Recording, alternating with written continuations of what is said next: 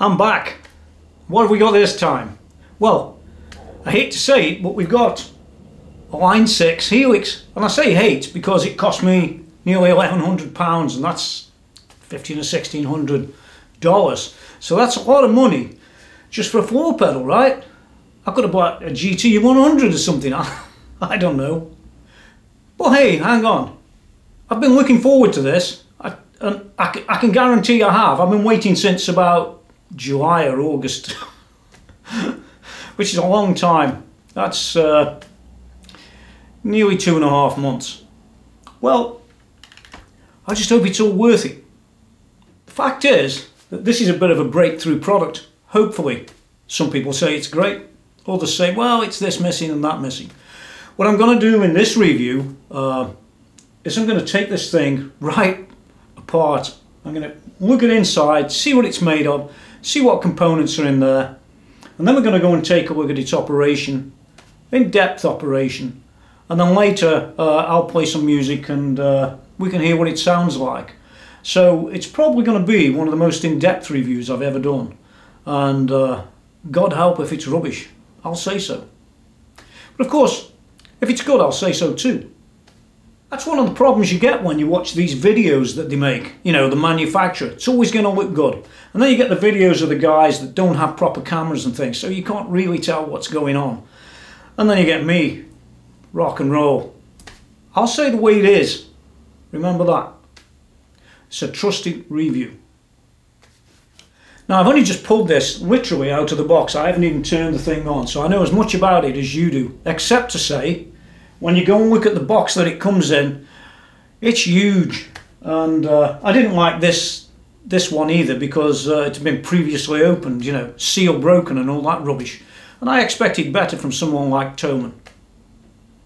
Okay, so the first thing I'm going to do is I'm going to whip the lid off, or the bottom off, or something off, so we can see a bit inside. Just hold on. Well, I'm back. I've whipped the base off as well, as much as I can get the base off. I'm going to have to do a lot of digging to get further, which is a real pity, because I wanted to go really inside this and see what the thing's made of. Now, I might strip it down further, but it's a pretty major piece of work to go much further than just taking this little back off. What a pity. Maybe I'll look a bit further. Well, what do you know? I got in there after all. Rock and roll. I can see the dual processors. Yeah, a bit like that other thing I saw. You know, the one that had all the bad welding. But on this one, there is no welding. It's all nice. It's all made exceedingly well. With two really nice cast aluminium ends. Cast of all things. Okay, so what we're going to do is we're going to zoom in, take a quick look at this, and we'll do an analysis of the chips a little bit later. Yeah, I photographed them. I'm going to have some fish with them too. So let's zoom in, take a look. Well, here we are. I'm taking a close look at this. Yeah, well, you see plenty of PCB real estate, but you don't see much of anything else except this tiny little board in the middle. Obviously there's a display at the other side of this box. So you get a display, you get the processing board, we'll call it that. There's not much the other side of this, which we've already looked at, but when I put it back we'll take another look on camera.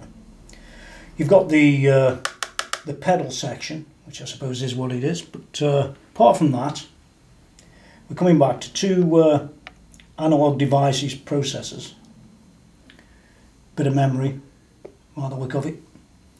There's a Toshiba chip down here, and I don't know what this other one is quite yet, but we'll find out a bit later. Just wanted to show you inside, and what I'll do is I'll slap some pictures up on the video while I'm talking about the chips a little bit later on, because we are going to talk about the chips and what they do, and only briefly, but enough so that you get a good idea, a good feel of what this thing's all about. Because, you know, £1,100 for something that's got a PCB on it about this size, and some people will tell you that the processors cost £1,000 each. Yeah, I'm sure they do. Yeah, in your dreams. Anyway, there's the board. Looking at the quality of this thing, the quality is exceptional. Now, one of the little secrets that's been going on in China over the last few years is all these manufacturers have got better and better and better at this. In fact, they're so good at it now that really, when you look at this PCB and you look at the manufacturing, it's all surface mount, but it's all exceptional quality. You're not going to fault any of the quality on this this PCB. I think if there was anything that I could moan about, if I wanted to moan, and I don't really want to, would be a tiny little power supply. Maybe that should have been, I don't know, a little bit bigger. Maybe not, because it's a switch mode power supply and they do push out a fair amount of current. But unlike some of the units that I have seen in the past, regarding internal power supplies, some of them are really awful. This one's really put together very well, and it's got all its protection down there, if you can see that. Well, you can't from where you are, I'm sure. Maybe you can now. Just there, in blue. Yeah, so what else can I say? Well, there's another chip under here, which I'm going to get a picture of. I don't know whether we can really get to it very easily. Looks to me to relate to the screen driver or the screen display chip or something like that. I'll be talking about it, and of course when you check the review out on my website, I'll have a section all about that little chip and what it does. Other things to note are these little PCBs that are like switches on the top, or you know, a volume, or you know, some sort of variable adjuster that sticks out the front over here. Oh, very nice. I like that. The reason I like it is you get a problem on them, you can maybe never buy one, but maybe you could make one. There's more down here too.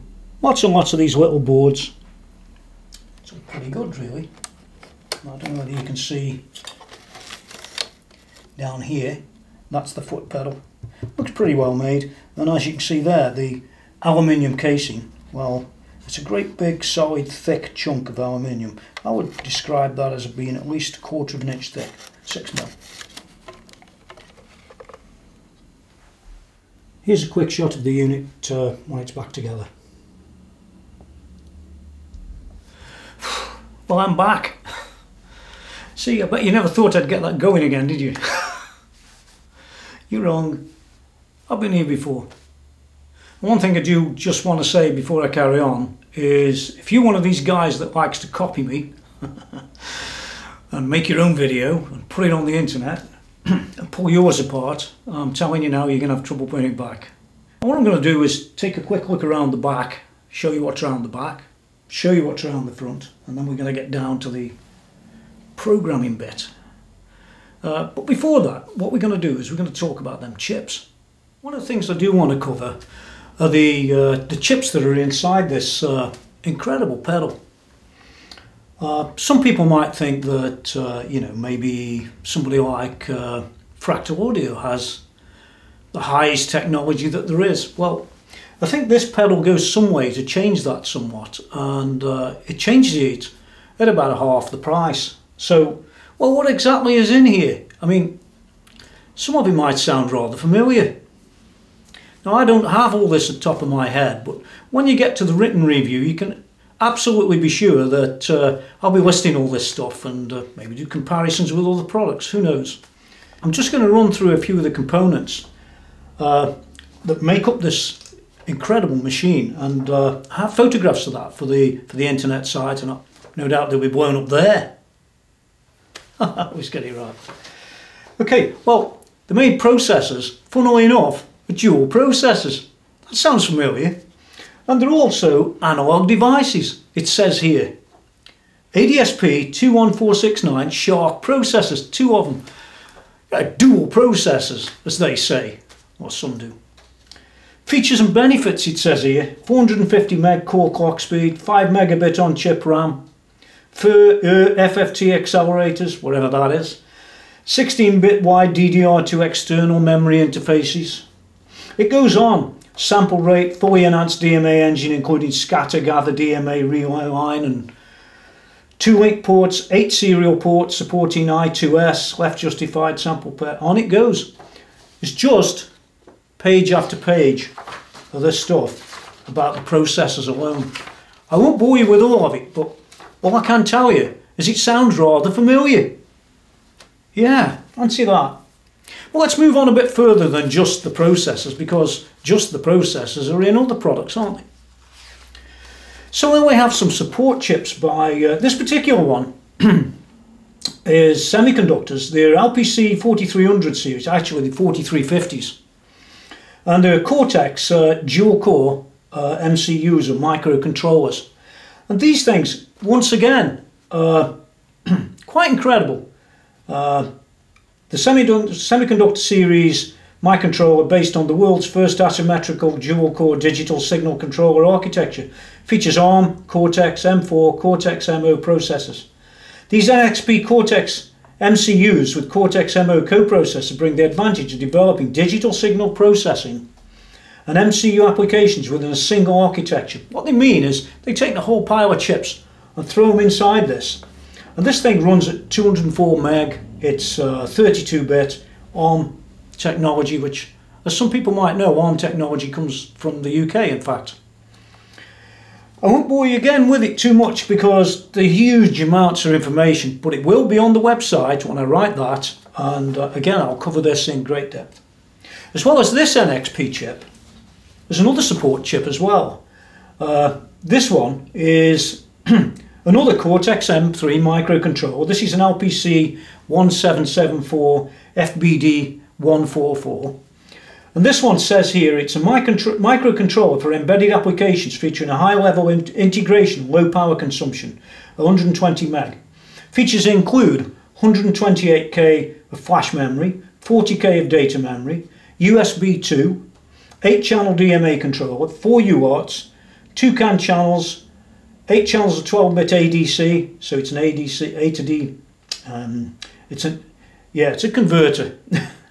It's 10-bit DAC, motor controlled, 4 general purpose timers, 6 output general purpose PMWs, ultra low power, real-time clock, separate battery supply, up to 109 general purpose IO pins. So that little thing there, you can see all the features about it. Again, it's going to be on the website.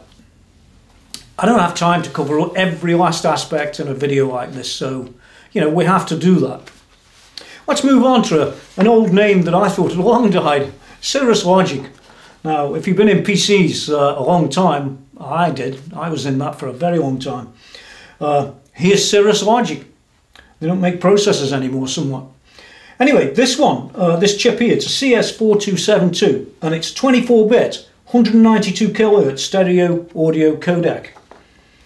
Again, once you read it, we've got diagrams and all the rest. You're just going to have to wait, really, until we get to the website. But massive amounts of things that this chip does, and it's all in there. Amazing. There's another one too, another Cirrus Logic chip. Let's get this one out. It has a different feature or function. This one's a CS5368. Now this is 114 dB, 192 kHz. It's an 8-channel A to D converter. Analog to digital. Well, you would need one of them, wouldn't you? And this system has it. It's the Cirrus Logic one. You're going to get to see it on the website. Yeah. There's also some Toshiba chips in there that I couldn't find much information on. Maybe they're too new, or I don't know. Let's not worry about them for now. Maybe I'll name them, but I can't tell you much about those. But there's also another sort of PC related brand chip, a Winbond, if anybody's heard of them. I'm sure you have. This is it's a high-speed synchronous dynamic RAM module organised as 2 meg words, 4 banks, 16 bits. It delivers data bandwidth up to 166 mega words per second. For different applications, it's sorted into different grades. Access to SD-RAM, burst orientated. It's clearly a memory access chip or controller of some kind. It's 166 megahertz it operates at, by the way. That's all I'm going to tell you about the chips, because the video doesn't handle this sort of stuff, but as I said, the review on the website will do, and I'll be going into more depths, and you'll be able to download the data sheets and maybe even compare them to some other companies' products. Who knows? Okay, so now you know all about the chips. That's interesting. Let's take a look around the back. Just have a look at the I/O. You've probably seen it before, but we're going to cover it anyway for people who haven't. and we'll take a look at the top in general, and then we'll have a bit of a zoom in and see how we program this puppy. Well, here we go, another day, another shirt, rock and roll. Let's get back to this. Well, I was about to flip the manual out to just take a quick look, and yeah, there isn't one. That could be a bit of a problem on a product like this. It can be a little bit complex, and you'll see that a bit later when we get down to it. But it comes with, funnily enough, it comes with one of these. Let me reach across. Yeah, it's one of them stick things. So you stick it in your computer, and maybe, just maybe, it's got the manual on. I'm going to go take a look because I didn't read the paperwork like you won't. Let's go look. And sure enough, with the magic computer, you've got the manual in Chinese, English, French, German, Japan and Spanish. So what I'm going to do is I'm going to vanish for 30 seconds and print off the manual, because I'm like that. I hate looking at it and these little things like this. And we're also going to check out the firmware that's in this thing compared to the latest firmware on line 6, and maybe I'll show you how we update that before we proceed. Now, just before we move any further forward, there's one or two of things that I like about the Helix right off the bat, unlike some of the earlier line 6 stuff that I've looked at. For starters, there's no cut corners. They actually throw in a 50p. It's not 50p, it's probably a bit more than that if you go and buy one in the street, but they've actually thrown in a USB cable, which will be nice when we come to the next thing, which is updating the unit. It has to be plugged into a PC. They also supplied this thing that I spoke about earlier on that's got the manual on, but now I've been to line 6 at this point here, right? That's where you go to download your software that you can put on your PC and then update this to the latest firmware. So we're going to go and do that in a minute. So there's a few things nice about the line 6. Right out of the box it comes with a few bits and pieces that you can actually use. What it doesn't have is a printed manual, which I've gone and printed since we spoke a few moments ago. As you can see, there's actually 50 pages here, and it covers an absolute mass of stuff. My recommendation is that you don't mess about. You go and get one of them cover things that I've got there, print them out so you've got a real reference manual, because I would say that initially you're going to need it.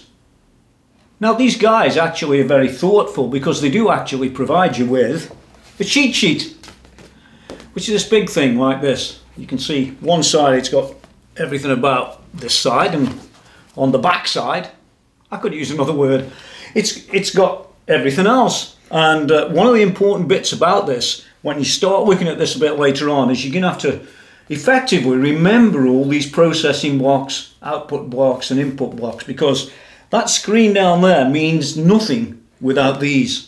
But we'll come back to that later, because we're going to cover a multitude of things in this review. Trust me, this will be probably the best review I've ever done, so it's all going to be cool. What I don't like about this is this should have been laminated in the box, and that would have been nice. I'm going to have to go and laminate my own. But apart from that, that's awesome. Yeah, really good. Massive improvement over the, what was it, the Pilot's book or something. Whatever it was. I crashed and burned every time. Anyway, let's move on. I'm going to install the firmware, the software on here, and the software on here will update this. Let's go and do that now. Okay, well, firstly, here's how you check what firmware you've got in your Helix to start off with. You just simply turn it on. We shall see. This is version 1.01.2. How easy is that? And the firmware that's already to be installed is version 1.02.2, and that's in October 2015. Probably updates on that. You also need an account from Line 6 to download that software, so don't forget that. When you go there, they're going to ask you to make one of them. The download that I put down was, including new factory presets, it was about 57 megabytes, and it's called Helix v1.installer. Whatever they call it, maybe zip. So you'll pull that down to your PC, which we're going to do now, and take it from there. So let's go look at that. Now what we have here is a standard PC. This one's running Windows 10. On the left here we've got the Helix itself, and I have a cable coming out the back that connects, or will connect, into the PC down there from the Helix. I've also got the plugger in, all nice and simple. Oops. Highlighted is the file that we pulled down from line 6, and we'll just take that and drag it across to the desktop. There it is. Now I can disconnect the Helix flash drive. So here's the file we pulled down. Let's just double click that. Say yes. Install it. Do what it says. You do agree. I'm sure you've read all that. So we'll just throw all this on here. Puts the drivers on as well, by the way, so it's all nice and straightforward. You can just do a straightforward click, click, click. Thanks very much, and away we go.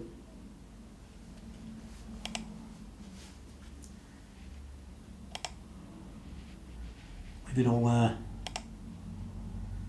and finish. And there's the original program, and here's the data and the Helix, something or other we'll have a look at. At the moment it's the updater that we want to run. Okay, you've got to log in. I'm not going to show you that. You can see that it's saying run in offline mode, so what I'm going to do just by default is to just plug this in down here, and away we go. Let it do its thing.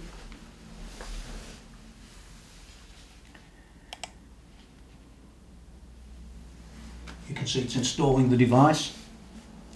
All pretty simple really. And there we go, it's finished.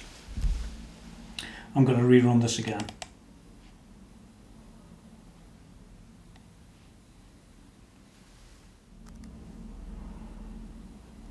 Fancy that. Select device to update. You can see very clearly it tells you what version as well, so we select that. There's 102.02, whatever it is. Update. I'm sure you're going to read all that. And all that. And there it goes. And that's what you see on the screen while the program's installing. It does take a little while. I estimated it at about 5 minutes, something like that. Firmware update tells you all about it. You can clearly see the firmware version is updated to 1.02.2. It's rebuilding the presets. You see them ticking away at the bottom because there's some new ones added in this version. And there's a quick shot just after it's updated. Now on the PC side of things, we've got this Helix program here that it doesn't really go into any much depth and talk about, but it's really looks a bit like a editor, librarian type of thing. There it is. I don't know if it's draggable. Don't know much about it yet. Point is, you can see all of the various bits and pieces in there. There's things for presets, import bundles, export bundles. There are impulses for the cabs and things like that. We'll come back to this later. Well, there you have it. That's the firmware update. Nice and simple. In fact, it's pretty much one of the easiest ones I've ever done. Doesn't go wrong, it just installs and just works. How easy can it get? But that's one of the first things you need to do before you start twiddling around doing everything else with this unit. So the next thing we're going to do is I'm going to take a look at the back, because there's quite a lot of I/O on this unit, which is actually quite important. And then we'll take a look at the top with the, the necessary buttons and the rest. Have a look at what some of them do and have a look at some of these presets and things like that. It's all going to be quite interesting, so hang on. Here's the back. Let's start taking a look at this in no particular order across the back of the unit. First of all, you got this EXP2 and EXP3. Now these are for extra expression pedals that you can assign different things to. These are really great if, for example, you might want to have something simple like a reverb that can get into a cavern from being something little and tiny, you could put a pedal on there and assign that. And the same with Expression 3. Do whatever you like. It's all nice. Okay, well this next one here is for your external amp switching. Now, I find this a little bit frustrating because it just is one connector for switching an amp. And if you've got something like a Mesa Boogie, this is absolutely pretty much useless. You'd want to do it via MIDI with other gear, same as I do. A one switch isn't really what you want. They say that you can use it to switch the reverb on your amp, or switch one channel, or this or that, or well, I guess you could, but to be honest, I think that's very limited. Now, I don't have a lot of experience with this one. It's called a CV, and they say it's for basically connecting to an expression pedal input or stomp boxes on a CV, control voltage inputs and voltage pedals or synths. Well, I don't have much to do with that. Unlikely I'll do anything on demonstrating that today, but don't worry about it. That's what it's for. It's all easy. Now to the important bit, your guitar in. Now, it doesn't just have to be a guitar. You can have a bass guitar on this one, or a regular guitar, which is all good. And one of the things you can do is you can pad this so that if you're using something like humbuckers, you can knock them back a bit on the input, or you can change the impedance of the input. You know, what it sees. That's all useful too. Now we also have an auxiliary in, I'll get that wrong. And with this one, they say you can put a second guitar or bass through that, you know. It's all exciting. Well, I can think of 1,000 things you could put in that, and I'm sure you can too. Anyway, it's a second input. We've also got a mic in, which is nice because this one's, you can switch 48 volts on or not, depending on what you're trying to do. So you could put in a sort of condenser mic type of thing, and push that straight across to your PC into the DAW, because you can do that on this unit. So yeah, it'll stream the audio into the DAW and back again, I guess. Moving along a bit, we've got these sends and returns. We've actually got 4 sends and returns, which could be really, really useful. Now, whether you're using external pedals or whether you've got a rack or anything like that, you can bang in these loops, drum machines, whatever you want. All very useful and all switchable. And they're probably storable per preset. I haven't checked that yet, but I guess they will be. And when you are using these I/O, you can get a problem where you get a load of hum off your other units, especially if they're being powered in some way. So this little button here, we can switch in or out as a ground lift, which will get rid of some of the hum. Oh, hopefully. Next in line are these XLR outputs. You've got a left mono and a right. Now these can go straight off into your PA. They can go off into the studio, do a load of stuff with them. And it's likely they'll have the speaker emulation turned on and all that. If you want it on, I guess it'll be turnable off if you don't. And we have a sort of equivalent in quarter outs here, or 6mm. I think they are in Euro Giggle. Well, there it is. And the thing is, you can push these off to your amps or amp, left mono or left and right, depending on what you want. All nice. And next to it, very nicely, is the headphones, which I'm sure, well, some people will use all the time. Now, if you've got a Variax guitar, which I don't have, I'm afraid, so I can't demo that, this is where it's going to go. It has audio in and puts a bit of power out there and all sorts of things. Great if you've got a Variax, not so great if you haven't. Obviously they support Variax because it's line 6. Now we've got a MIDI in and a MIDI out or through, which I guess you can mess around with on deciding what it is. But obviously if you've got external gear, this is all very, very useful stuff. Well, if you haven't, well, it'll just sit there like everything else, but I'm happy to see all that stuff on there. Next to it is a SPDIF or SPDIF, I call it SPDIF, which is a digital I/O, quite useful for getting across to your studio stuff or other gear, if it's got the requirement for that. Some has, some hasn't. By the way, this is 75 ohm, which is a standard for SPDIF. It's also got an AES EBU out, which you can push straight across to your recording desk and stuff like that. But you can also use it for line 6 gear, you know, for their stuff, monitors and stuff like that. I've no experience of the line 6 stuff, so I've got a bit with AES EBU, so That's all good. And lastly, well, not quite lastly, the last one's important too. This USB connector, you've seen that in action already, and you know that we've got the librarian, so we can have a look at the settings and the parameters within the unit. It's all good. Lastly, most importantly, is the input power. And what I like about this unit, it's ready for it. It's 100 to 240 volts, so it doesn't matter where you buy this in the world. You buy it from the cheapest place you can, because you'll plug it in, it'll work first go. Indeed, this one did not come from England. Well, now we're going to take a quick look at the top of the unit, so we can get a bit of an idea what goes where and what doesn't and things like that. It all looks a bit confusing, especially at first, with all this stuff up here. Yeah, we'll come back to that. You've got to remember a load of things to know exactly what these are. And that's one of the learning curves of the Line 6 Helix. It's not just a simple matter, let's plug in and go, well, you could do that, but then you wouldn't be able to get the best benefit of the unit. So let's go and start at the corner and work our way around. It's all pretty easy, really. Okay, well, you've got the obvious thing here. This is a save button. So once we've done a bit of work in here, we can come and save it from this.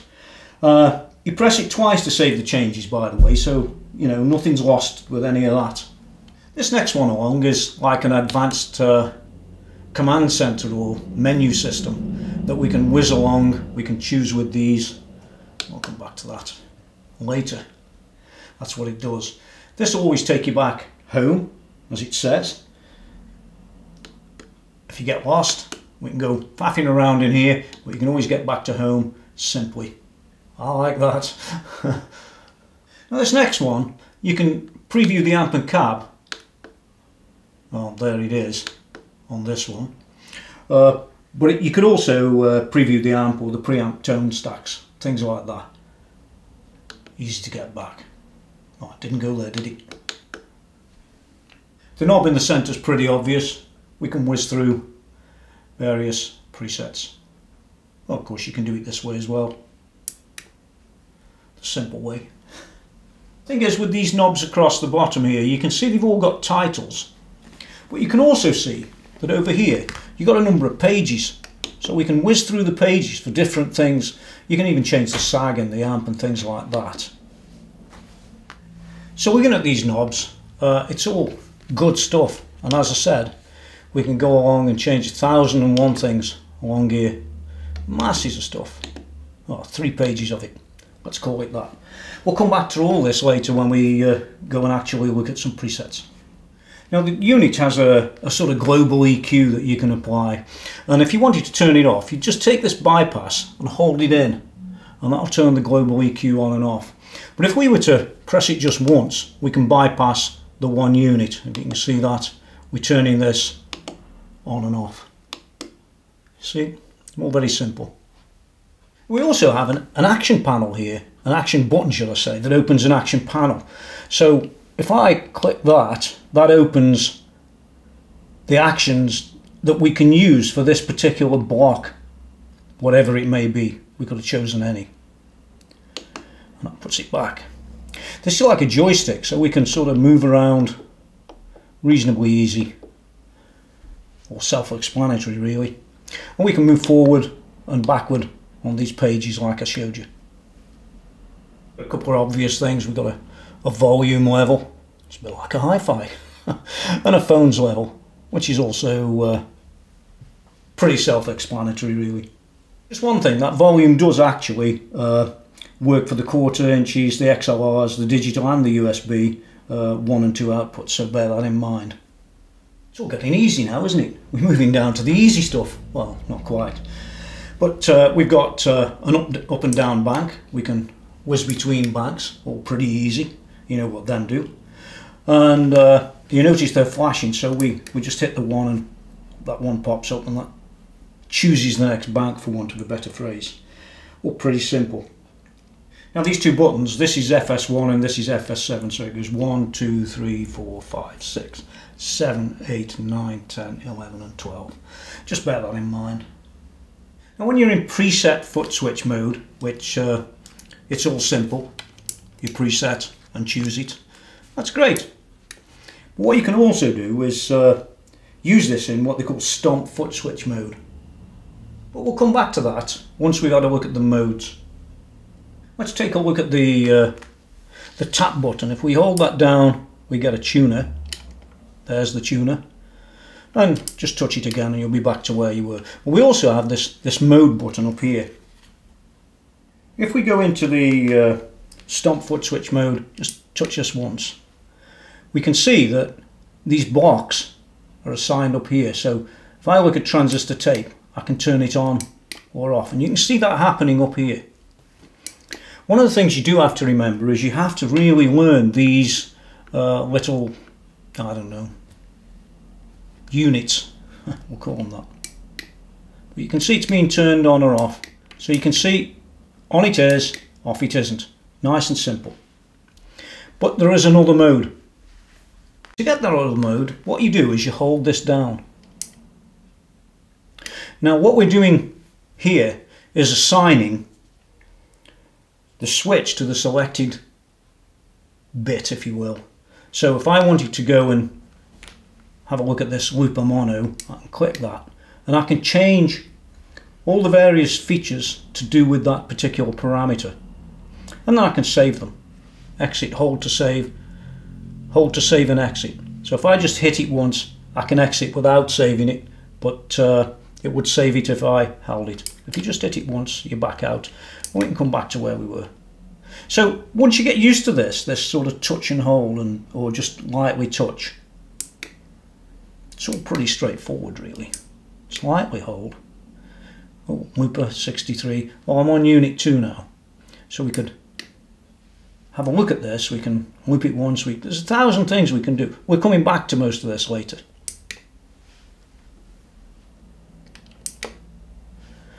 Yeah, always remember that no matter what you're doing and how complex this may seem, you can always get back to home, which is here. It's great use, great button that is. Lastly, one of the things that Line 6 promote quite heavily on this unit is this: press this and edit it with your toes. So if we did that, we can come and edit all of this literally with your feet. I don't ever see a use personally to do that, but that's one of the features that's promoted. Next I'm going to look at the editing, then I'm going to look at the librarian. We're going to have another bit of a closer look at some of these buttons and things that we can change. And of course later on I'm going to be playing it. It should all be good. But that'll be much later in the day, or indeed in the night at this rate. I've been on this for a day or two in fact.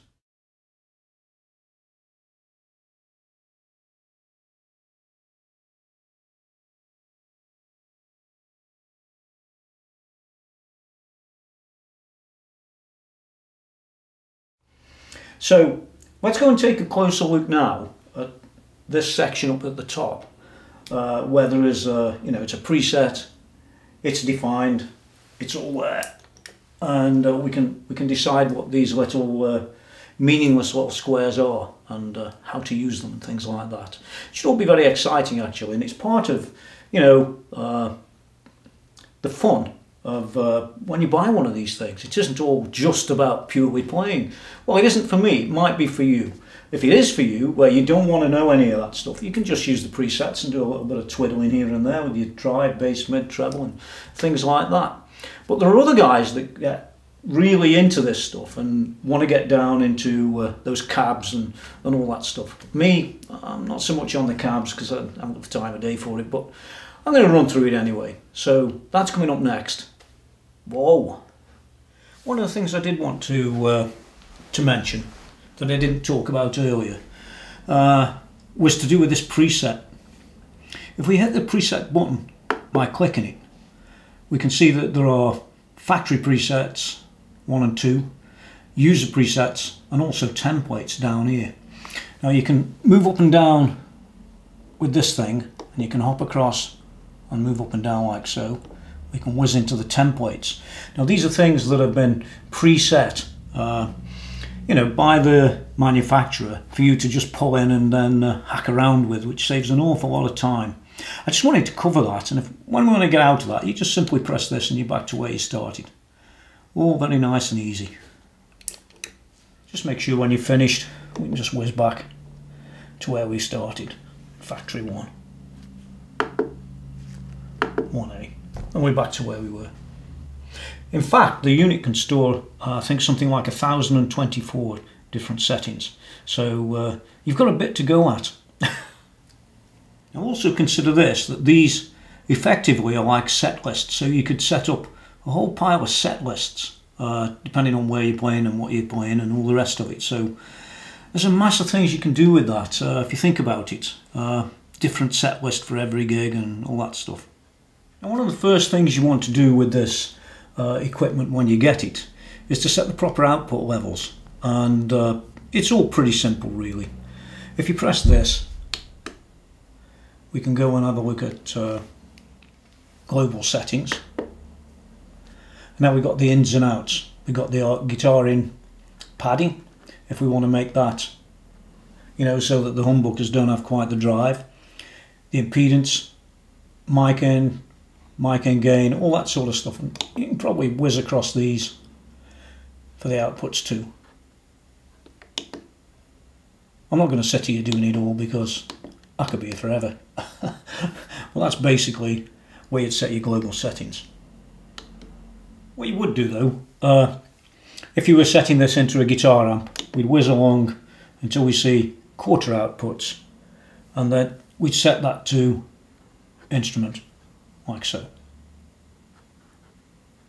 Line, instrument, very simple, and go back like that. Now, one of the weird things about most of these type of pieces of equipment is you tend to have a lot of displays like this with these various, they call them blocks. You can see them here, different little things on these lines, which is a path of the signal. And we can adjust those. So the problem with this is that there are loads of these different little types, and some of them look a bit similar. You know, we can whiz across, but it does tell you what it is. So if we were to go to that one, we've got a volume pedal. As you can see, we've got a valve drive. You can whiz across all these things. You can turn them on or off as well, quite easily. We can choose them. We could change that if we wanted to. All you want to do is just go back if you're not sure. Look at that one, that's a reverb. Look at this one down here, when we get there, amp and cab, we could click it. And we can do a bit of choosing there. There are loads to go at, absolutely loads. I might talk about that a bit later. Always whiz back, just simply with this button here. Let's imagine we wanted to change this in some way and add a new block or a new feature. We can whiz around with this. You just turn it and they'll all pop up one after the other.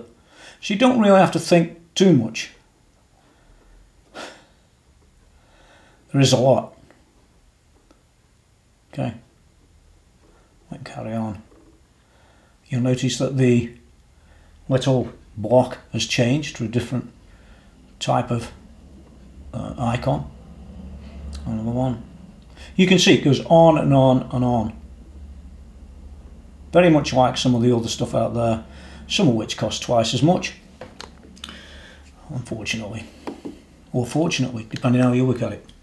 Simple matter to get rid, just rewind it and it's gone. If we whiz across here, this is the input.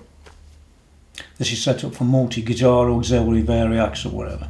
If you press the joystick, you'll see a number of different choices that this could be set to. Multi's the standard, if you will. We whiz across down here and across. Oh, I'm getting worse. You can see the output, and we have a number of choices for the output too. So it's very flexible on where it's coming from and where it's going to. I like that sort of thing, nice and easy. You can see that there's not really much involved here, is there?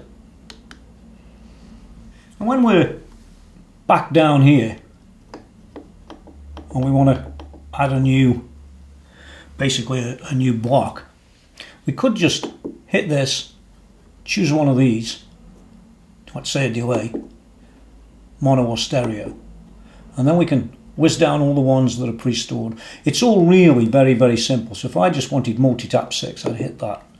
And now we've got a multi-tap 6 right there within this preset. If we wanted to change that, we just go back in here. We could say, well, what do we want to look at? We've got all these things down here. We've got an amp and cab. Let's go for guitar. Yeah, well, there aren't many to choose. Let's choose that one. It's in there. You've got 2 of them now. Don't worry about that. We can see down here, we've got the amp and the cab. Let's mark that. We'll whiz across. And you can see all the various things that relate to this amp and cab.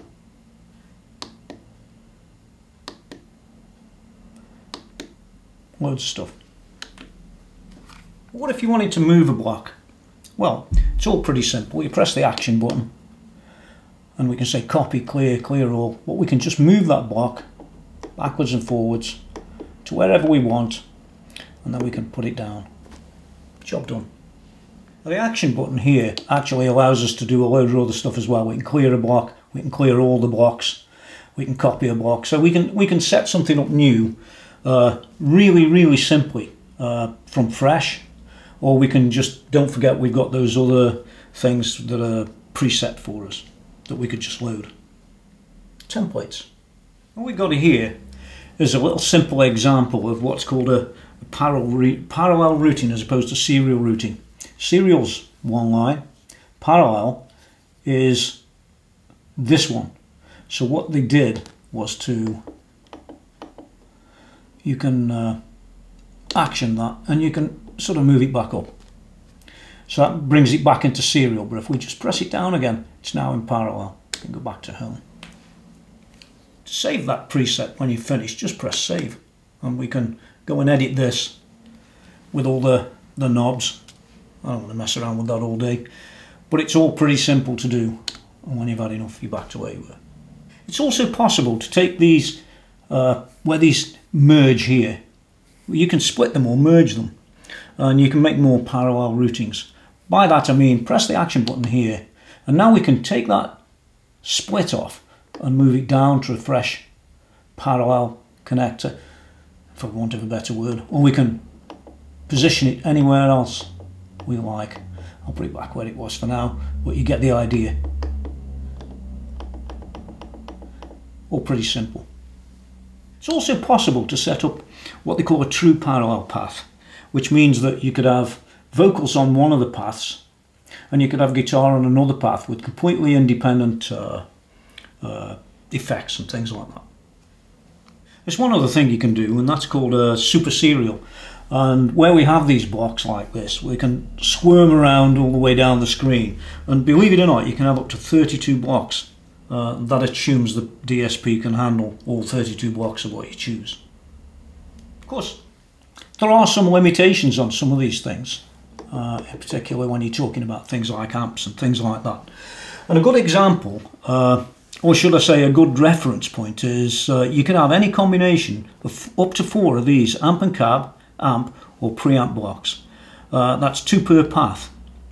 Now if you wanted cab blocks, including amp and cab in blocks, you can have up to 4 of those, 2 per path. Cab, dual blocks, and dual blocks are considered as 2. And then we've got impulse response blocks. Well, now we can have up to 4 of those, and that's 1024 point IRs. That's 2 per path, or 2 2048 point IRs. That's 1 per path if you do that.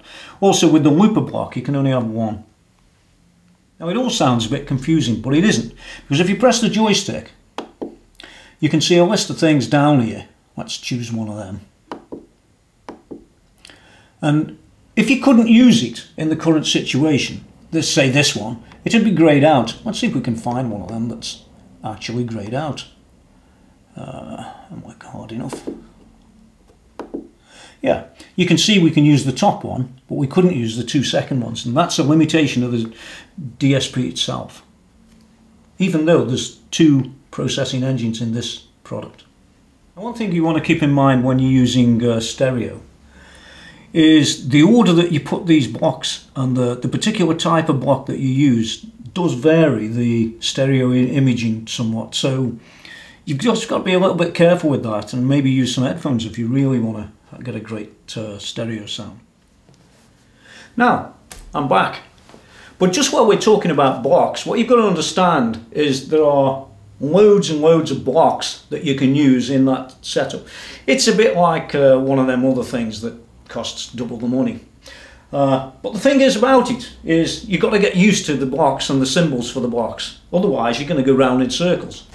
But the good news again is that if you look at the blocks, we have a few for the input. I don't know if you can see them from there. I'll probably put them on screen.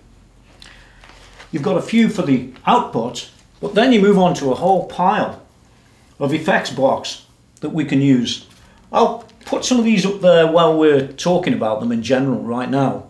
You'll see them somewhere over, oops, that side of the screen. I always get that wrong.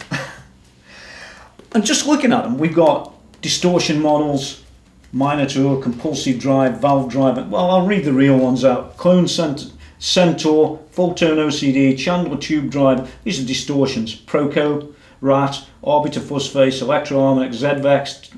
On and on it goes. There are literally buckets of them. Far too many to sit here all day talking about. But as I said, I'll list them up as we go. We've got EQ models, Line 6 Original or MXR. We've got modulation models, Fender Optical Tremolo, MXRs, Shinell Univibes, love Univibes, Ada Flanges, Line 6 Original, Boss CE1s, VB2s, Leslie's, Dynamics models, Line 6 Original, MXR, Teletronics LA28, and on these go. There's a couple of pages here, and delay models, reverb models, pitch synth, filter models, wah models. We've got 1, 2, 3, 6. We've got 10 wahs, different types of wah that we can apply in here. It's awesome stuff. Volume and pan models. We've got some further down. We've got some common FX settings that you can use, you know, to get you going and to get you a bit in the way of thinking that you have to think with one of these units. Because if you don't think this way, just stick to the presets. I'm still going to be putting up on the screen other things that we talk about here, and I'm currently in this section for amps and cabs. Well, you know what amps do to sound. Most people know if you go and get a different amp, you sound different through the same cab. But some people don't know. Some people are not so switched on to understand that when you change a cab, your sound changes as well. Now in this unit, they use a thing called an IR. And these IRs you can load in. And what they are effectively is they like think of it like settings that this can use to simulate a particular cab and maybe microphone and things like that. So built into it, which is good, are a pile of amps and cabs. Now looking at the amps, we've got high watt DR103s, Supro, Gibson EH185, Fender Bassman, Fender Champ, Fender Deluxes, number of them, Silvertone, Dr. Z Route 66, JC120, AC15, ACs, Marshall 45s, JTM 45, Marshall Super Leads, more amp models down here, Park 75s, Bogner Shiva, Mesa Boogie Dual Rec, Engel Fireball, Soldano Slow 100s, 3 settings for that, PV50 150, Ampegs, Mesa Boogie bass 400s, Gallian Kruger, these are bass stuff as well. So we've got bass amps, and then we move on to cab models, the very thing what we were talking about. One of the things you do want to know is that with these cab models, you can have a single cab or a dual cab. Obviously, if you're using a dual cab, it's going to take up really double the DSP power. So a single cab's probably a good idea. I did show you earlier how to change that cab when we looked at one of the amps, and it's not really difficult to do. Now you've got a number of cabs in here. I don't know exactly how many. Let's say 3, 6, 9, 12, 15, 18.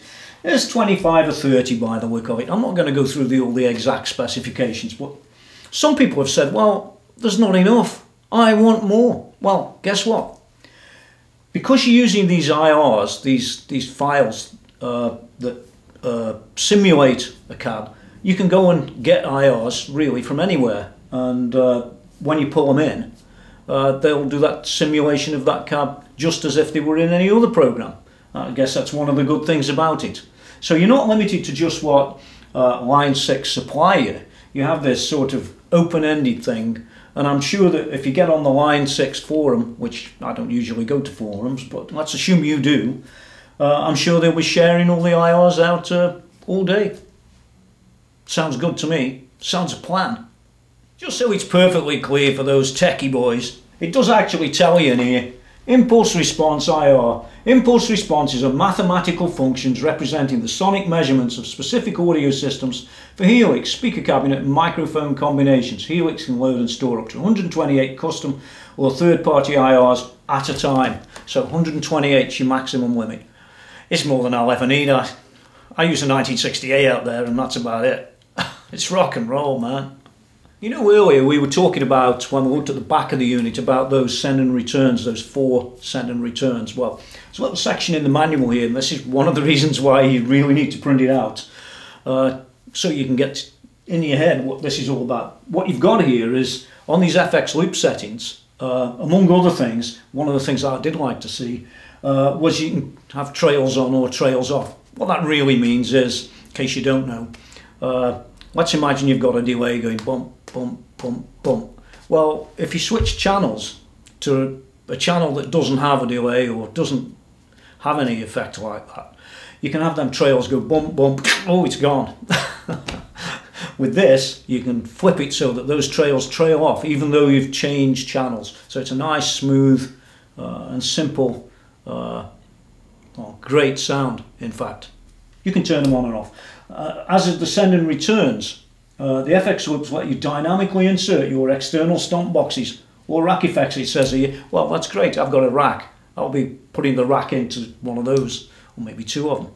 Or maybe using some of those other connections on the back, which I could. Another thing that's useful in this unit, if you like that sort of thing, is a looper. Now the thing is about loopers, when you're putting them in here, and you're putting your little block in, you can have 1 stereo or 1 mono. Doesn't matter which, I guess, but you can only have 1. Just remember that. Now I'm going to whiz the camera back again so we can have another look at some more features, but I just wanted to talk about the blocks and that sort of thing, just so you get it more clear in your mind. It's not rocket science, but in the same context you are limited somewhat by the DSP power, as indeed you are with every other one on the market, every other product that is. They all have similar limitations. What I'm going to do is show you how to take this effect here and assign it to a pedal, or a switch should I say, not a pedal. So what we need to do is to get this into the stomp mode. When we're in the stomp mode, you just take something that's empty, or you can assign it to one that's there, but I'm not going to do that. Let's try and ready. Touch, and it appears. Now if I want to assign that, I can literally just say OK on that button, and away you go. I'm not going to assign it because I don't need to, but that's how simple it is. And of course you can come back out of this, back to your original thing if you want to be in that mode. So preset was stomp mode. You can also do this in another way, where if you go into the menu mode, foot switch assign, you simply turn this knob to set it to whichever foot switch you want. Okay? Bam, job done. I'm not going to do it, but that's how you do it. Simple. By the way, one thing I didn't mention is each one of these foot switches, it can have up to 8 assignments. Oh, and while we were in the assign mode for the foot switches, let's go back to that and do that. It's possible we can go and customize foot switch 4. 1, 2, 3, 4. Let's go and customize foot switch 3. Nothing in it. We press that. We can then change, we're on this one, sorry. We can go and change that to any representation we want. It's all pretty simple. I'm not going to sit here twiddling knobs, you know what to do. One thing I did just do was to add a wah pedal here, fazzle or phasal, depends how you say it, where you're from. Well, there it is. When I've added that, you can see down here that you can set the position, the low position of the foot control or the high position, the mix and the level of it. And one of the things is, you know, if you wanted to do what some guys did and have your wire in a particular position, it's all very easy to move it to a particular position for that particular sound. And you could be just playing awesome then. I had a few guys do that. Actually, I bought a pedal recently called the Freak, something like that, and that does that. Here it is. You don't need to buy the pedal. Oh, by the way, if you just add a wah like I did, it's automatically applied to expression 1. So what we'd need to do is toe down on the pedal to get to expression 1, and then you're in it. Expression 2 could be anything else you want it to be. In this case, it's selected to expression 2, but I wouldn't worry about that. One of the great things is, instead of using this for anything in particular, don't forget you've got those external expression pedals. There's at least 2 of them out there, and you can assign any of these things to be a variable actually to the expression pedal, and you'll have similar things to this that you can tweak and cut and carve. It's all very good and all very simple, and that's the thing about this particular unit is not difficult to learn. There's a quick controller assignment and a manual controller assignment. I just put the wire in and it's already there. Now I'm not going to spend all day getting another expression pedal out and faffing around like that. You'll pick it up easy, just trust me. Oh, and by the way, there's an easy enough way involved in clearing the controller assignment. So if you get it wrong, you can clear it off and start again. There's another feature built right into the Helix that I like, and it's very easy to get at. It's called the command center. All we do is click this and whiz off into command center here. Now what have we got? Well, you know that it's a MIDI device, and on this device, by the way, let me just digress a second, MIDI is transmitted through the serial as well as the MIDI port, so it doesn't matter which way around you do it, you're going to get those commands going out there. But looking at this here, this little lightning flash, you'll see it. The lightning flash is all about instant transmissions or instant messages, right? So you're able to send, in fact, up to about, I think it's 6 of these instant MIDI commands out. Now in my case that could be really good because I've got a rack full of equipment, and in that rack I use a ground control GCX.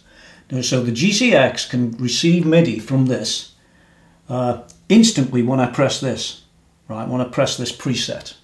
Now that's a useful thing. Just trust me on this. So I'm able to choose other effects externally that might actually be in the the serial loops that we've got here, and everything will switch all at once. It's all very nice.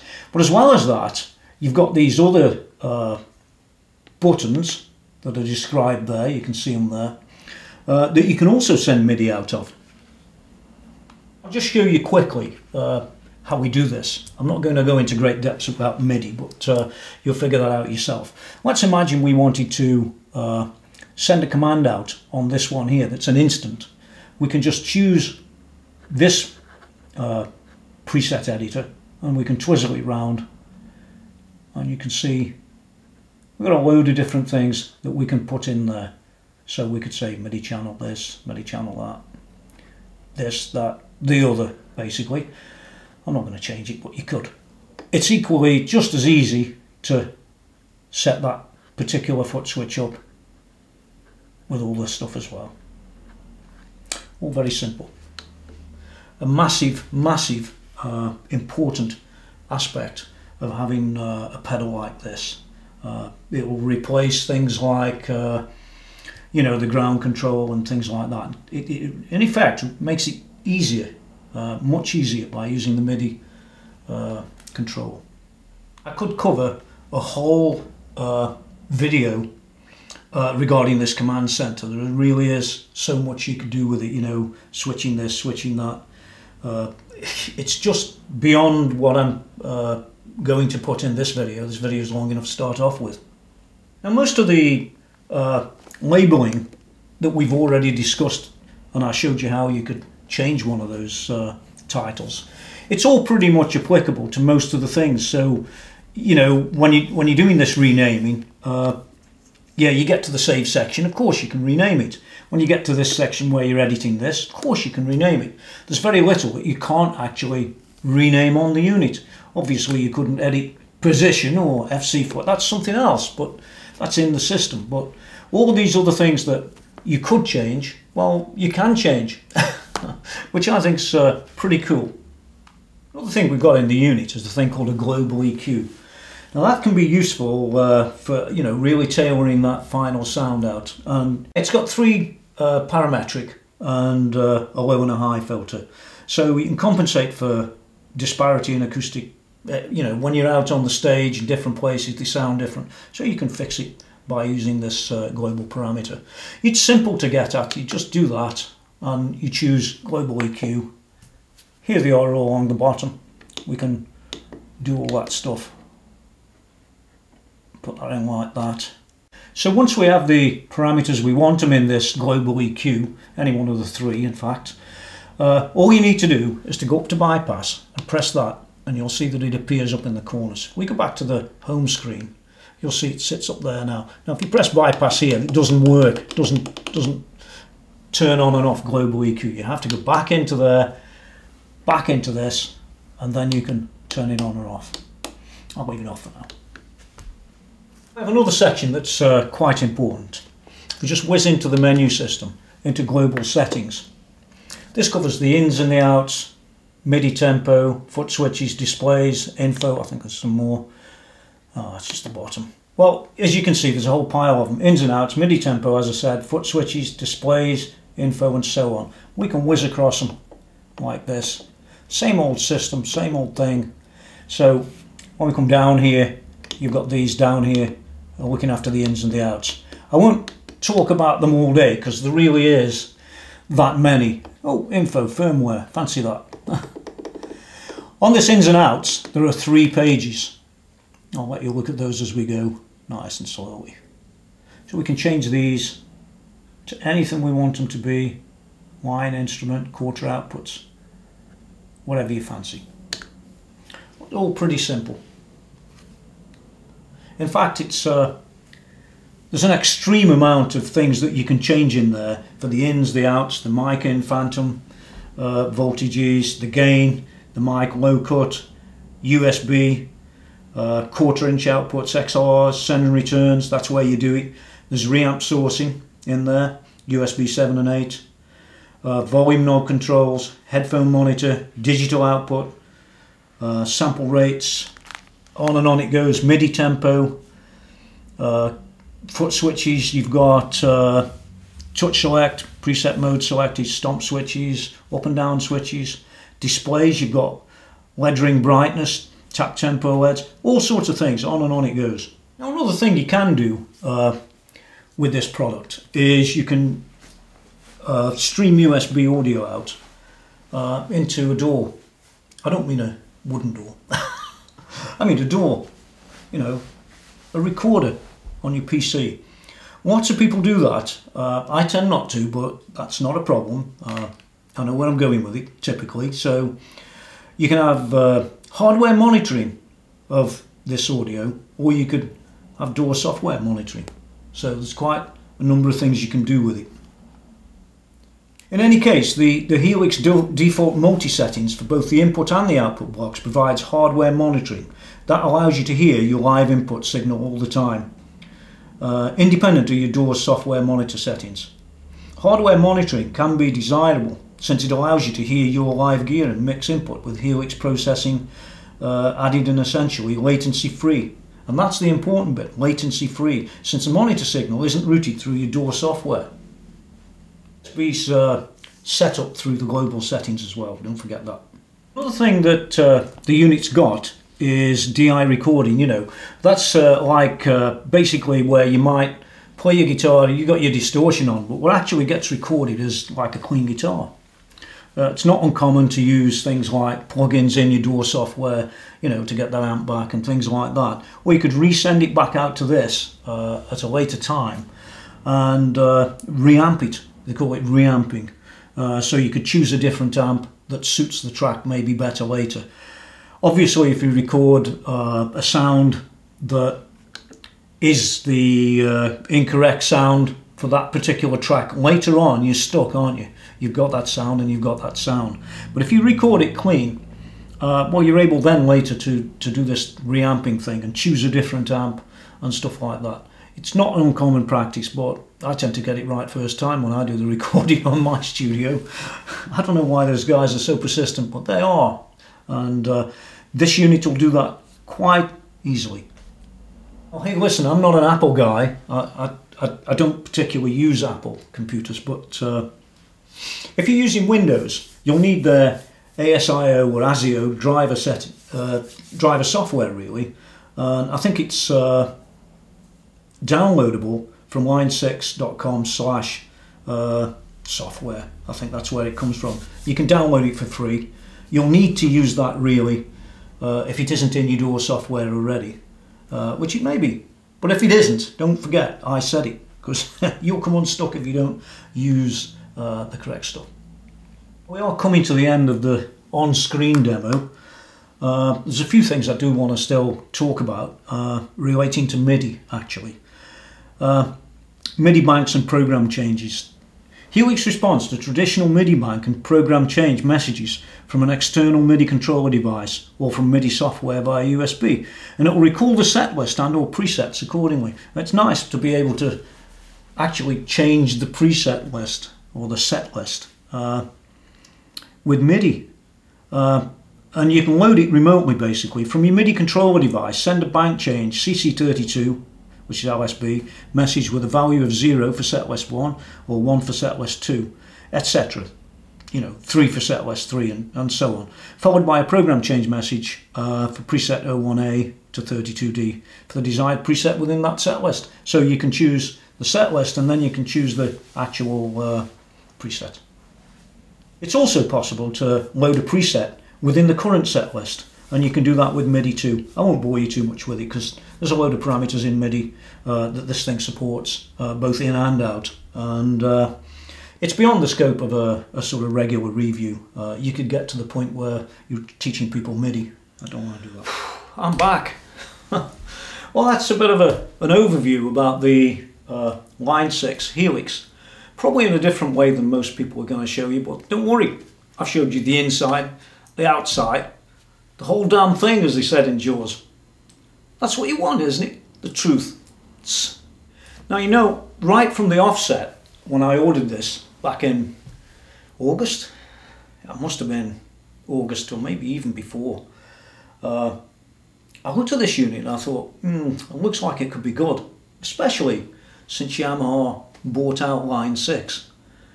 Now, Line 6 will tell you, oh, we've been on it for years. Well, I'm sure they have, but this product has more of a feel. If you want the truth, it has more of a feel of a Yamaha product than it does a Line 6 product. I mean, man, I remember the days of the old Line 6 products, and I wasn't that impressed, you know. The pilot's handbook made me crash and burn, like I said.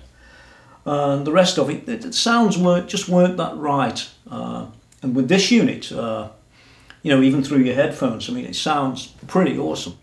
Yeah, I'm impressed with it to start off with. What I really like about it, though, is that this thing will integrate, for me, into the rack I've got. It could integrate for you into the pedals you've got. And we've got all these titles that we can change. We've got that external control is a massive, massive important thing. And this will allow me to get rid of one of my regular control pedals and put this in its place. Now, the fact that I've got all those effects and amplifiers and speaker cabs, excuse me, if I want them, well, that's great. I can even turn the amps off if I want to turn the amps off. I can have clean outs, I can have it just as an effects unit, which is also great. Sometimes, you know, when you look at these simulators, emulators, some of those sounds that they have aren't that great. And people say to me, oh yeah, but Tony, you can tweak it. Well, listen, I don't want to sit there for, you know, the next 30 days arriving at 10 sounds when I can get it in 30 seconds on a tube amp. That's not what it's about. What this is about, or it appears to be about, is it makes it rather more simpler than the other things I've seen. I have to say that the Kemper isn't too bad. I think the other one, I didn't even mention it, that's not too good. You could sit there for months on that thing. But this one, I seem to have a bit of a vibe for. I think the only thing you've got to really pick up on is the understanding of these little icons and which ones they are. You know, many of them look pretty similar to me. But, you know, once you highlight it and you press it, you can go and tweak it around a bit and away you go. I also like those external controllers because I do that on the regular floor pedal I have at the moment. So for me, this unit's going to fit probably straight in to what I want it to do. I might turn those amps off, like I said. I might even turn the cabs off as well. I'm going to turn cabs off. Some cab will be in it maybe. But yeah, it all looks good. Well, where do we go from here? Well, where I go from here, where you should go from here, is to first of all my YouTube channel, which is there. Yeah, www.youtube.com/TonyMckenzie.com, no dot. Or when you get fed up with that, you can go to my www.TonyMckenzie.com website, and I'll be writing this review subsequent to completing the video. It takes a while to do these videos, especially when you're getting inside, looking at the guts, and you know, we've got that to cover yet. In the review, this review, well, it'll skim over what those chips are. You've probably seen that already. But in the real review, the one on my website, it won't skim over them. It'll compare them with a number of other things, which I know some people love. Yeah, especially the dual processor action bit. I love that. A dual processor for a great price too. So what I'm going to do now is we're going to whiz this out into the studio. I'm going to play a few sounds that are in here, presets that are in here. Just play anything on them really, just to give you an idea of what they sound like. And then I'll probably stick a track on the end if I feel like it, and I won't if I don't. But in either case, you're going to get an idea of what this thing sounds like in reality, as opposed to what some manufacturer's trying to sell it to you as. You know what they're like. You get it, I get it. It sounds nothing like what it does on them videos. Oh, I hate them. That's why I started doing this. Yeah. So how would I rate this product? Well, bear in mind, it's not a cheap product. This costs about £1,100 or $1,700. But you do get everything with it. Well, you don't get a printed manual, that's true. But you do get a manual. You get a little memory stick. You even get an adjuster to adjust the pressure on the pedal. You get a USB cable, not surprising. You get that simple, let's get going fast mode, little print off over there. And you get one or two other bits and pieces. So it offers a lot for a small amount, and I'm sure that as it moves forward that line 6 will be bringing out loads and loads of additions of stuff, because they can. It's that simple. So yeah, this one, it gets a 10 out of 10. What about that? And I like tube amps. It does get a 10 out of 10. I wouldn't say that it's going to be perfect on every single tube amp that's in there, you know, an exact sound. It isn't. But this particular one, this Brit Plexi Bright, really was a Brit Plexi Bright. It was a Marshall, let's not kid ourselves. So, hey Marshall, watch out. I hope you are working on something too. One last thing. I thought I'd do an Apple on you. Up and coming is a Fender Supersonic 22. That's coming up for review.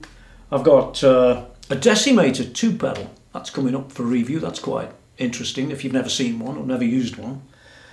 I've got a thing called a Trio coming up, which is quite nice, and you can sack all your band members and you can put this pedal on, and basically it'll play to you, which I thought was quite funny really. And you know, I saw the Andertons review and I didn't think that it sounded as bad by any means as what Anderton's made out. In fact, a lot of guys I'm sure will buy them. Yeah, interesting. I've got some other effects pedals and things coming as well, and oh, don't forget I've got that Gibson custom sharp quilt top to come too. That's coming on as a sort of close-up review. It's all coming soon. So anyway, here's the playing. Yeah, it is that way. Here's the playing. and I'll see you soon.